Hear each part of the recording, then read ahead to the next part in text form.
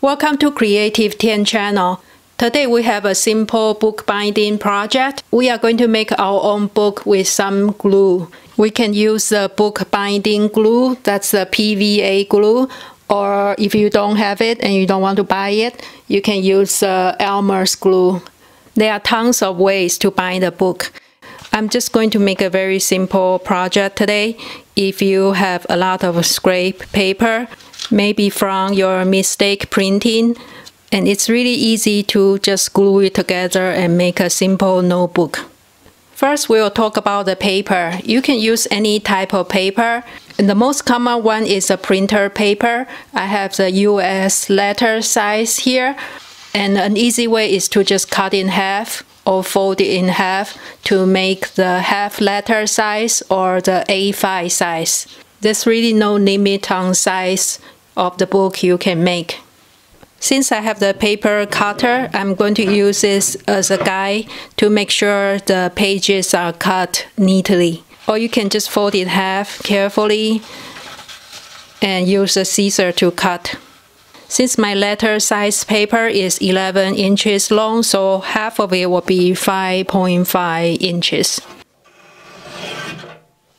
I try to be more precise so it has a nice edge, but it's really up to you. It doesn't have to be perfect. And I try to cut several papers at once so it saves some time. Here I cut it in half again so it becomes a very small booklet. Now I have 2 stacks of paper.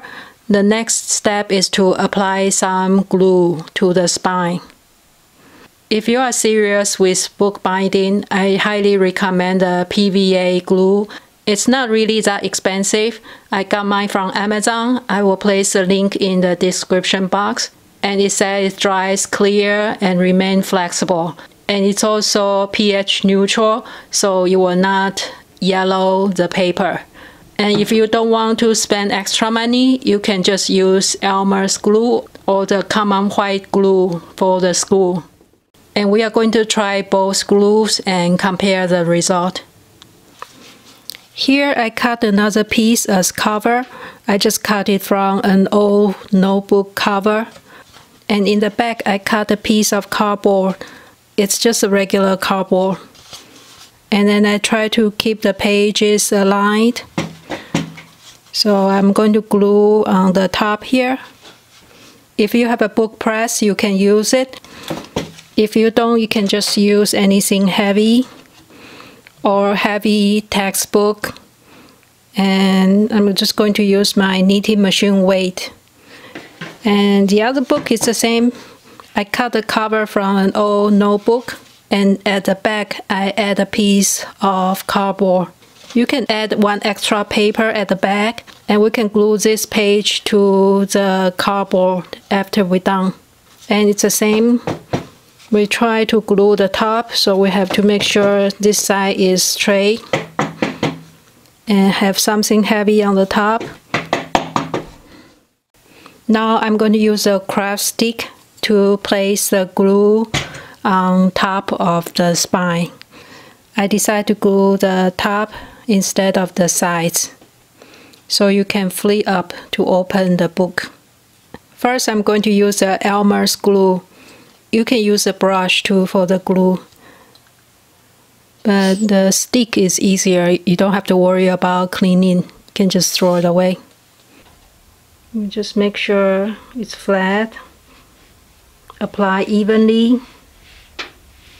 Don't use too much. You can glue from center outward so it doesn't get too messy. You can press in a little bit, so make sure it goes to in between the paper. After the first coat is dry, maybe around 20 minutes, then we can apply another coat. It's better to have at least 2 coats. And it's the same with the PVA glue.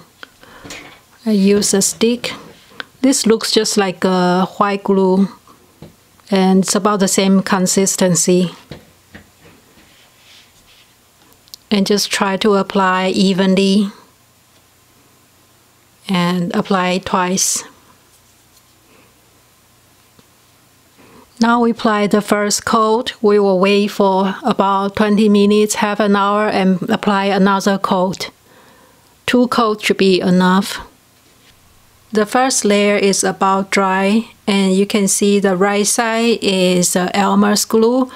It seems more wavy compared to the PVA glue. I think it has more water content maybe, but overall both look pretty similar. Now we are just going to apply the second coat the same way.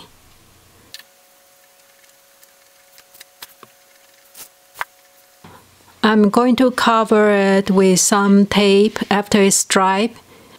Either the bookbinding tape or any type of tape. Even the duct tape will work. Or washi tape is a good option too. So this part doesn't have to be perfect.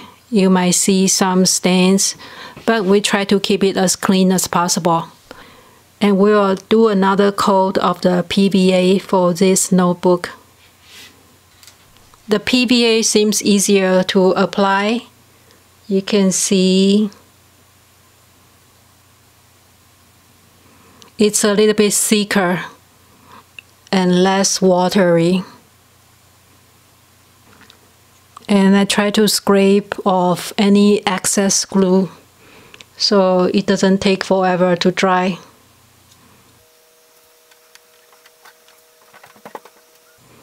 I add another coat for the book with Elmer's glue because it's not very strong in holding the pages together.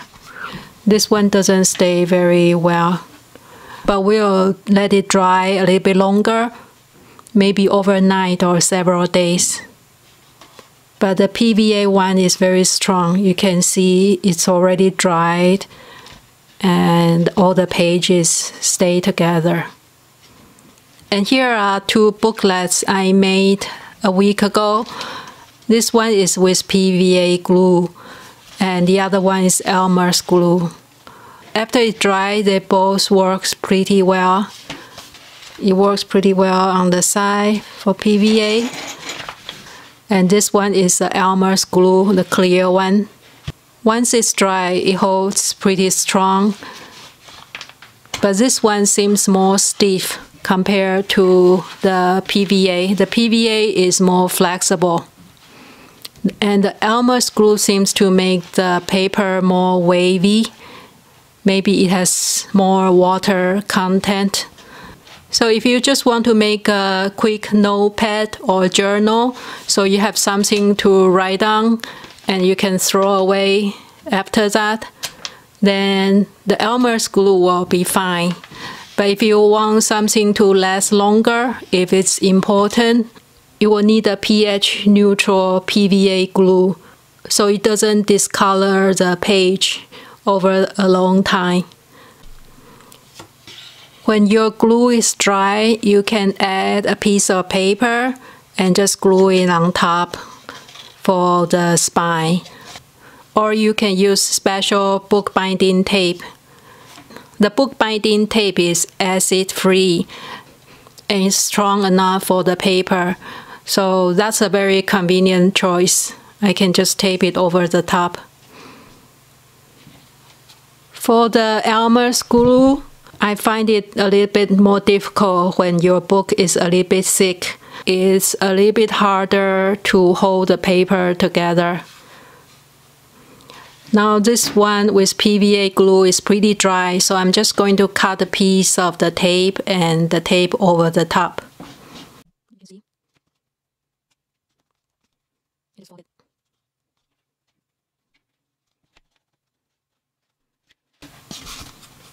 And also fold it in the back carefully.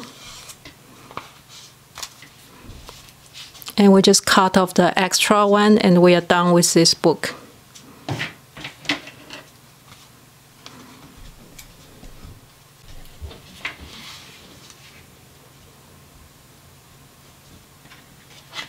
And you can tape over the last page. And then we are done with this book. Since I want to make the front one thicker for this notebook because there's some stains there, So I place several layers. Some are more to the front, some are more to the back. And then I just need to cut off the extra. The bookbinding tape comes in different widths too, depends on how big you need. It's not completely dry yet, so it's still a little bit flimsy. But the PVA one is pretty much ready to go.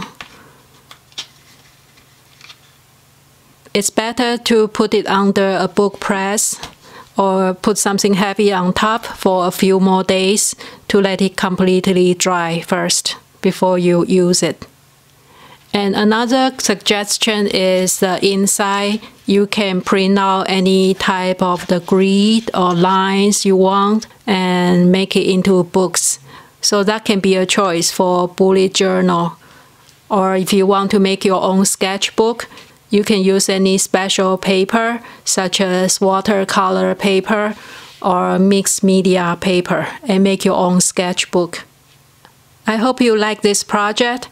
You can repurpose old paper and old notebook cover or save some of your artwork and make it into a book. Thank you for watching today and see you next time.